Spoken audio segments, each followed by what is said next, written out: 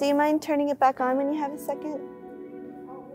It's written in triangle outlining chalk and black paint across the chalk. My name is Maria Chávez.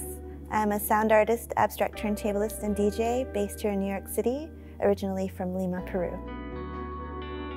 So that one is all descriptions in English of all of the paintings in English.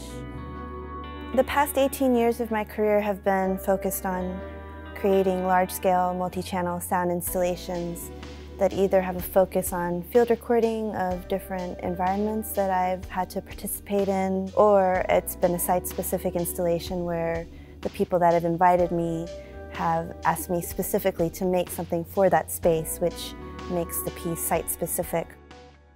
I'm going to describe Maria Valverde's two installations. In the first, I focused on the intersection between two circles and an overlapping area made of two equal parts that are shown in negative. She's decided to finally show us what it is.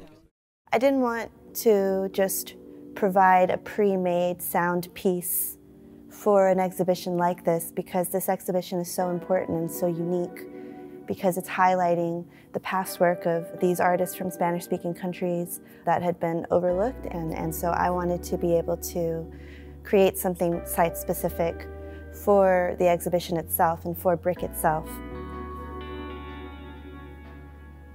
I invited people to record 30-second to 1-minute descriptions of the paintings that they liked from the show, and if they spoke in English, then I asked them to record in English, and if they spoke in Spanish, then I asked them to record in Spanish.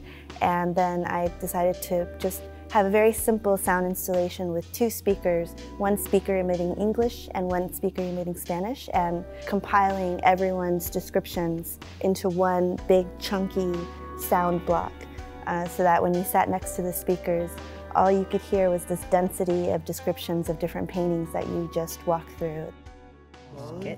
Primero me gusta bastante el rollo tipográfico que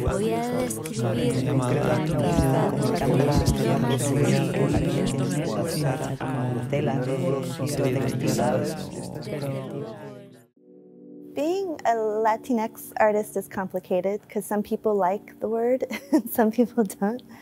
I personally am not bothered by it one way or another.